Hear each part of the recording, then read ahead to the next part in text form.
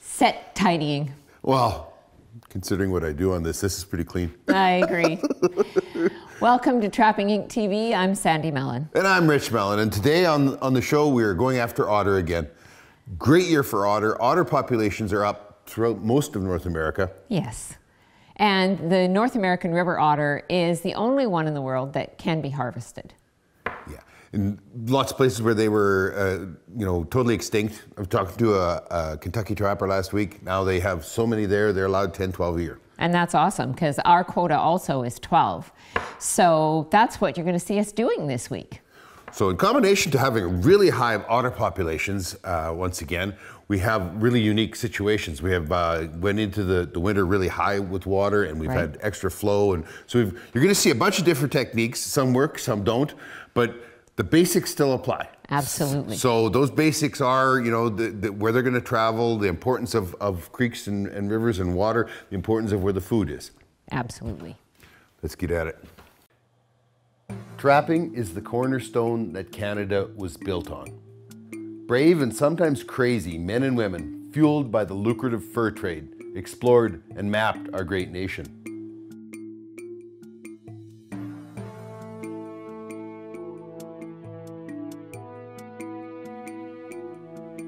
Hundreds of years have passed since then, but trapping still remains vibrant, strong, and steeped in the ancient traditions.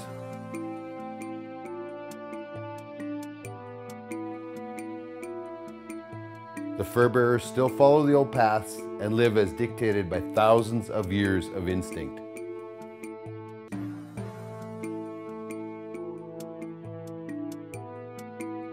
Fur only gets prime in the harsh temperatures of winter, and trappers must respect and prepare for the weather. Trapping's past is firmly rooted in history, but today, the gear and techniques have changed. Canada is still known for the best wild fur in the world, and today our pelts are sold on the global market. Our community is large, and our numbers are growing. We are trappers. This is what we do, and where we belong. Join us in our adventures. Welcome to Trapping Inc., the face of today's trapper. Okay, so we have an otter track here, goes right by, goes right past a box full of beaver meat. I'm told that otter eat beaver. Can't prove it by me. Anyway, this was yesterday that they'd crossed this during the night. So I went down here, took a look, and there was a couple of spots that were just made for blind sets. So I'm not sure, I might be behind them, meaning that they've come and gone already. That happens a lot with otter. And we'll just see if anything came back or not, or I'll show you the sets that I set up anyway. They'll be here for the next time for sure.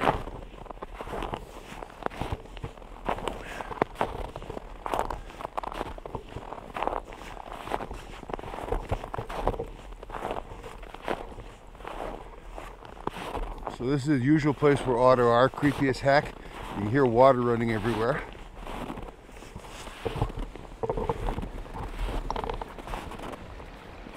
Oh, look at that. They were back here last night. Or something was, because that was not open. I set one out over under that tree over there because they were going around the tree and into the top of an old beaver run.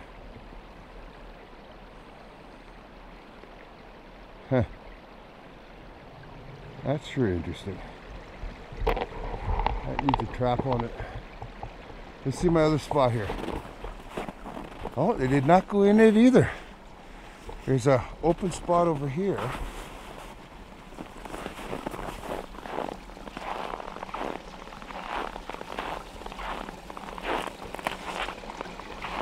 That they were going in. You can see the water running down there.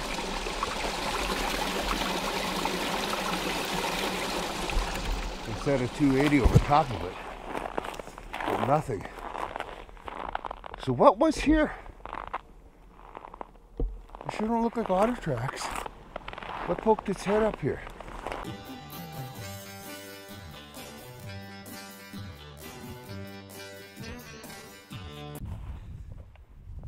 Well, I can see my pink clothespin over there, but I do not see the trap setting up. So let's see what's going on here.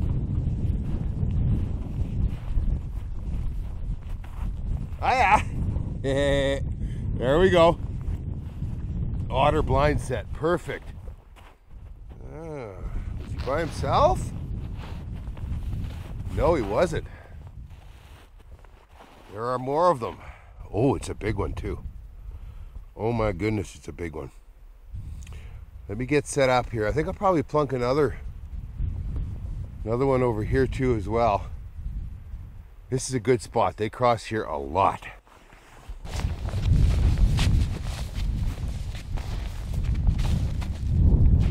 There is nothing as worthwhile as that simply painted pink clothespin. Let me tell you. Because last time I come through here, I could see about that much of the top of my trap. It could have easily just been drifted over. And now, this guy might have been caught yesterday. Oh, nice big one. Real nice otter. I'm gonna be able to take it out of here anyway. When you spend time on your trap line, you get to learn those spots that are important. And this does not look like a creek here. You've seen me catch many, many, many otter here, but it doesn't look like a creek whatsoever. But it's very important. The otter travel it all the time. And the best part is they travel it predictably. They follow where the water would be running if there was water running. And unless the wind drifts and fills in their rut, they will follow it time and again. This is the second one in a month in the exact same spot. Here's my trap stabilizer down here.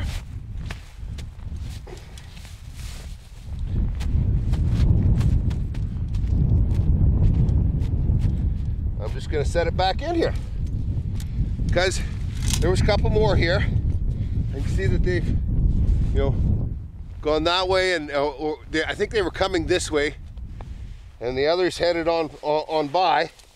They'll be back again. There are an immense number of otter this year. Huge number.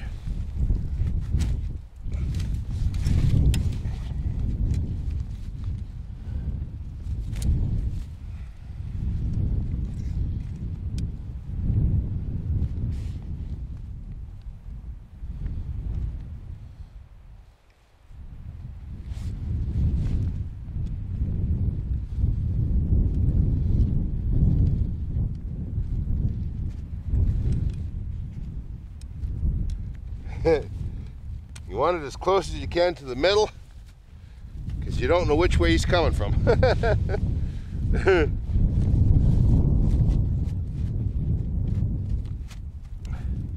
then I just set it back where I can use some grass to cover it over. Remember to take off my sets there. And I'm going to need a twig here now that I'm kneeled here. Oh, here's what I had before, I guess.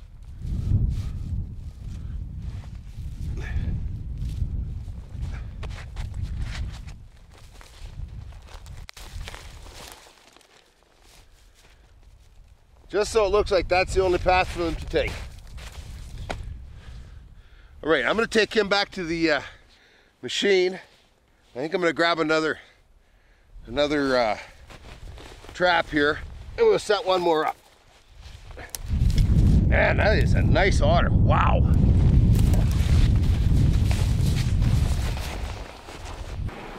Okay, we have a unique situation here. This usually is frozen up this time of the year, but because the water is so high, and we have a beaver dam, a little tiny beaver dam was put in here, and the water is rolling over top of it, and of course it's keeping everything open, even though we just went through some -40. But the otters, as you can see, have been busy here. So the holes are way too big for traditional setup. So here's what I'm doing. You can see I've got a couple of 280s in the water down there, and I put rubber-bodied minnows on the triggers. We'll see if it works. I don't know. It could. I hope it does. It'd be cool. Trapping Inc. is brought to you by these fine sponsors. At Old Smokes Coffee, we slow roast our coffee over a fire, making it smooth and memorable. You can order our smoked coffee online. Old Smokes Coffee, crafted coffee for the courageous. Halford Hides, unique beyond compare. Everything for the outdoors. You can shop in person or online from our vast catalog. Range Road Enterprises understands hard work. Our products work as hard as you do. See our full line of firewood processors, sawmills, and more at your nearest dealer. We hunt and trap with our Zeiss Conquest V4 and V6 rifle scopes and the new line of rings. Carl Zeiss Sport Optics. Confidence in the toughest conditions. So, did the rubber bodies work? I don't know. A unqualified, I don't know. And here's the deal. Every time I go there, they'd be sprung. But nothing in it. And there's no way an otter springs it that often. So I think actually there's pike. There's small pike in that. Yes, there is. We know that. In that river. And I think pike were hitting it. Looking for food. Well, and they're just little pike, you Yeah. know, but all the same. So, the 330 would not catch them, would bridge them in that. But they were always sprung, but it was frustrating as heck because there was nothing in it. Yeah. You're going to see here right away, I reset them, and I set them like you would for a bottom edge. Right. Bottom edge set, but for otter and that, and we start catching otter. Oh. So Wow. I think in that case, putting the minnows on was a distraction.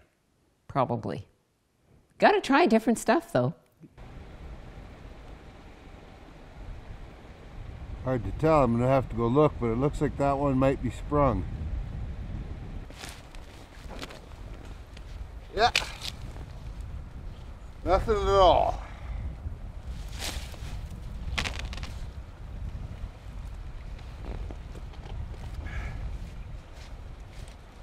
I think I'm going to set this back here again though, because this is where they're coming in and out. It's hard when it's so wide open. That's what the other one looks like.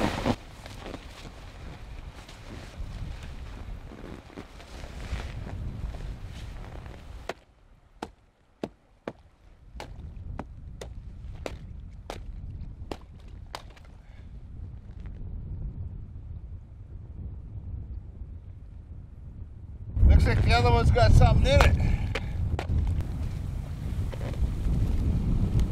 Ah, looks like a big old otter.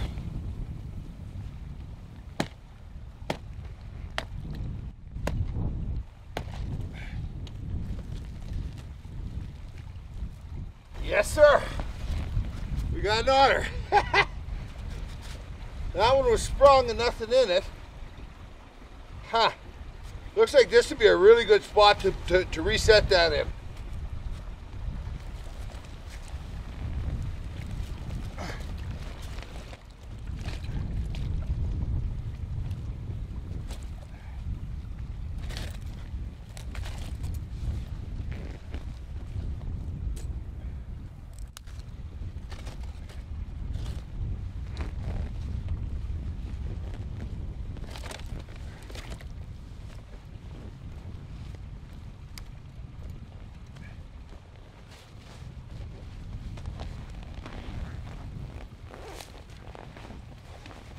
It's a little otter, actually.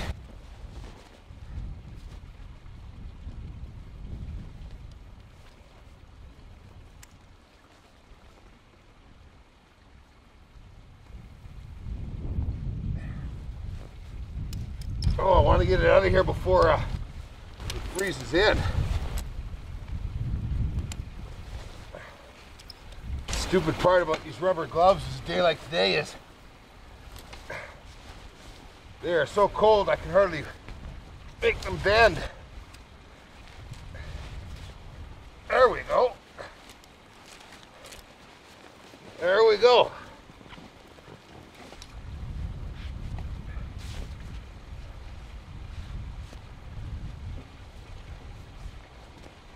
Little one.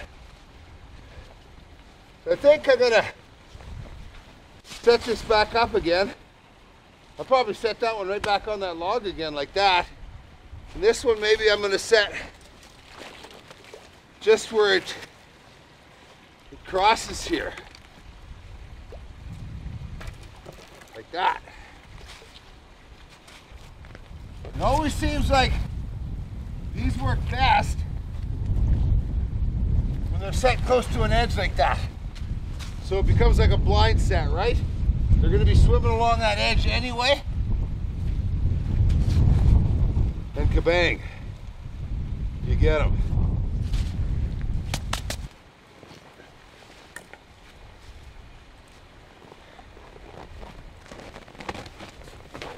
Man, that ice freaks me out when how hollow it is when I walk across. Driving Inc. is brought to you by these fine sponsors. Argo Extreme Terrain vehicles conquer any season, any terrain. See all the new models at your newest dealer. Argo, go anywhere. Southland Trailer Corporation makes the Royal Cargo Trailer, used by Trapping Inc. Southland Trailer, behind you all the way. Midland Radio helps you stay in touch in the wild. Check out the new X-Talkers at your nearest dealer. Communication for every adventure. Alberta Outdoorsman Magazine, Alberta's only hunting, fishing, and trapping magazine. Do you want even more Trapping Inc.? Our private community is where you will find all our exclusive videos, articles, and podcasts. One of the misfortunes is that otter fur, in the most glorious, wonderful fur that it is, and I'm getting all of ours tanned this year. Yes. Because we're going to do some stuff with it, but it used to be very, very valuable. Well, the Tibetan monks used them for their ceremonial robes. Yes, and then the Dalai Lama opened his mouth and said that they were endangered, not realizing, or not caring, I'm not sure which, that the North American river otter was the only population that was growing so hugely and that could sustain a harvest. Correct. And it has to be harvested. So it's important that we get that information out because inevitably it comes back to the Dalai Lama said. Yeah. And he would be right with the respect to the 18 or 19 other species of otter in the world, but not with regard to North American river otter. Exactly.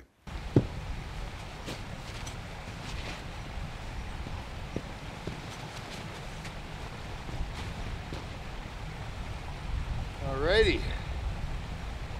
What all we got happening here? I had a set right here. I think I have an otter in it.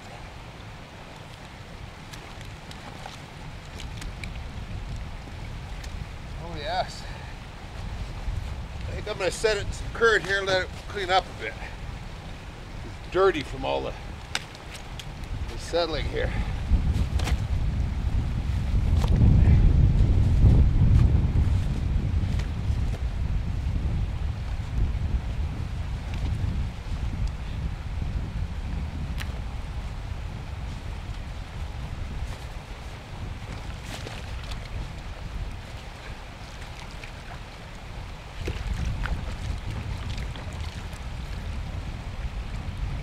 That's a good idea.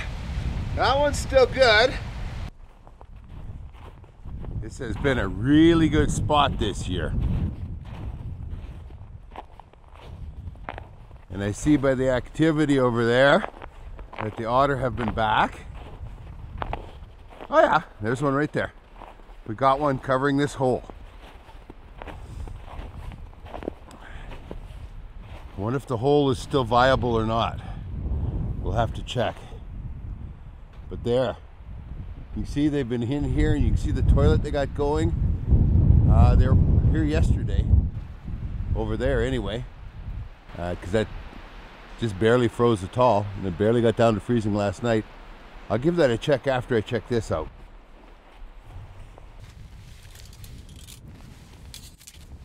These main river spots are so productive because the otters are coming through here all the time. There's a lot of places where I catch otter where they're making a side trip, go to a special pond or whatever, and so they're in and out. They're not there all the time, but these, you take these, oh yeah, there we go. You take a river like this, it's a main river between the main lakes. There's otters through here all the time. See if that's open or not. Or I can set another one here. Yeah, you know what? I can.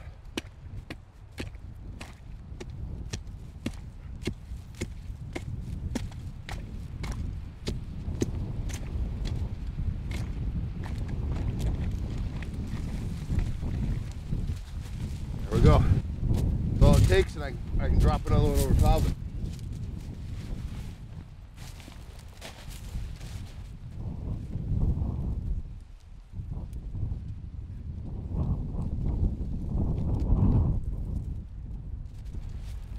Swap this toggle off onto another 280 here. I really like the 280s for these small holes because they don't get the chance to step on the metal or anything. You know, a big trap covers a bigger area. They might step on it, make it rock. It might make them shy off. Whereas a 280, they can walk right up to and they can shove their face into it, right? And that works out better. They get caught before they realize that there's something there that's different. Otters are not in any way keyed on metal or anything like that, right? Well, that's it for another show. Hope you enjoyed it. We actually ended up too short of our quota. Not too short, but too short of our quota. We have a quota of 12 and we got 10. But we could have shot the last two. Oh, easy. We saw them at just as the ice was leaving the lake, so it was the 1st of May, I believe. Yes. And we can legally shoot them on our trap line. I mean, we're allowed to trap, hunt, or shoot. Correct. Any of the animals that are available there during season, and the season was still open for 15 days. But the thing is that now the ice was leaving, you're getting a lot more sunshine, and that's when otter fur gets singed. Right. Okay. And so that just means that it's not as valuable a fur, and it's better to leave them, and we can catch them next year. Absolutely. We had a great time. I hope you guys had a great time. Second last show of the year. Anyway, hope to see you down the line.